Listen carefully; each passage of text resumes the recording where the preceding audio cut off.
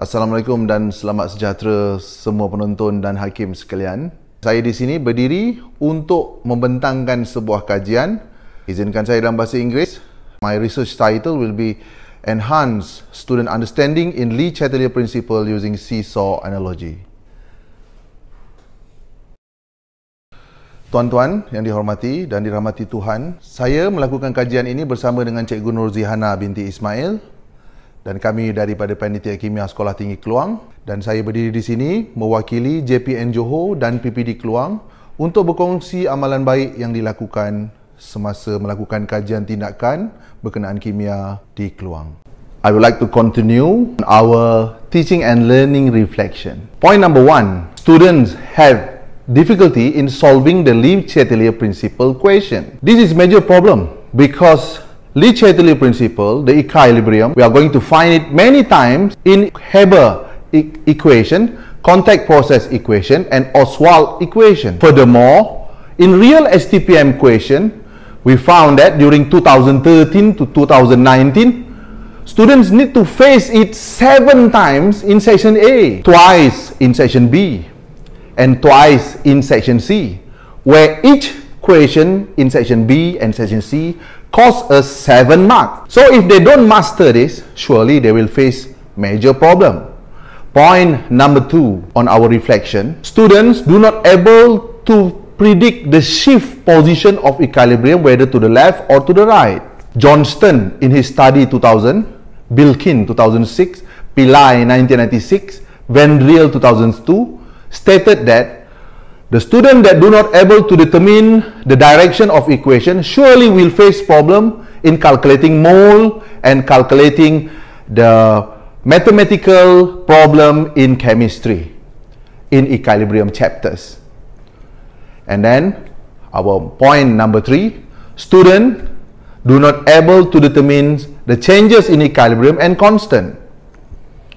So based on Glynn 2007, the study said that students can only be enhanced their understanding by using the analogy, and they need to be rectified as soon as possible because the ionic equilibrium on the further chapters need us to do calculation based on this Lee Chatelier principle. Our target group was 15 students from SF1 class and SF2 class semester 1 that face problem in calculating and understanding the Lee Chatelier principle that we found from our diagnostic test. Our general objective is to enhance student understanding in Lee Chatelier principle. Our specific objective, number 1, to observe the student perception in Lee Chatelier principle, pre-test and post-test. We look into their perception, whether they like it or not like it, this Lee Chatelier principle, before we conduct our study and post-study. And our point number 2 in specific objective is to enhance the student understanding in Lee Chatelier principle using seesaw method. That means we are going to look based on our pre-test and post-test whether the student got improvement or not in this Lee Chatelier chapter. Let us continue the implementation of our research, the flow of our research. So the point number 1 is to analyze the problem. That means we look into the problem, okay, by using the diagnostic test or looking at the homework, which subtopic that they have problem, and then we make conclusion that we have problem at this point of study. Okay, then point number 2, we run the pre-test. Okay, after we gather all students with the problem, we do the pre-test, we did the pre-test, and then we introduce them using seesaw analogy method, and then we do post-test. Then after that, we look at the student feedback by using the questionnaire. Dear my honorable viewers, I would like to continue on our analysis of problem, the first step of our study. So we found that students have problem in Le Chatelier principle based on their homework and exercises. Students only able to select few questions only from the total, from the numbers of the question. They select the question that they can do. They cannot do all the question. Then during the essay part, student not able to answer in the correct concept. And then the most worst of part, some of the student not able to answer the question at all based on Le Chatelier principle. So we conduct another diagnostic method to determine this question by using this questionnaire. On questionnaire, the students said that they need to spend a lot of time to study this Le Chatelier principle, where in the end they don't understand at all. And then our findings found out that the student cannot understand the concept, and they said that they are more comfortable and understood if we can relate the lesson with their existing experience, which they don't have any. Because Le Chatelier is the new concept in Form 6. They don't learn it at all at Form 4 and Form 5. So how can suddenly we make it relate to their existing experience?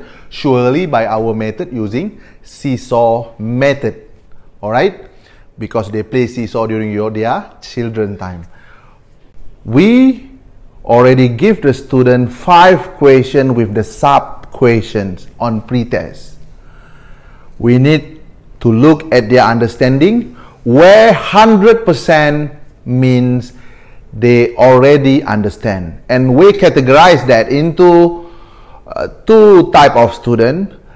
More than 70% is considered understand, where less than 70% correct, we consider the student do not understand. So this 15 student, okay, we managed to do the pre-test, and then we found that this 15 student got less than 70%. The highest mark is 69%, while the lowest mark is 8%. So when we look at the graph, we found that only 2 students, student number 7 and student number 15, managed to get 69, while the lowest mark is student number 9 and student number 10, where got 8% mark. Remember, this is not pass-fail question, whether understand or not understand. So meaning that the student that understand must get 100%, because this is only subtopic, not the whole examination. So we consider 70% as understand, while less than 70% is not understand. The Le Chatelier principle. This is the PowerPoint of analysis. Percentage of the mark that they get per question. Question 1 to question 5, the question quite simple, while question number 5, we separate that into few sub-questions.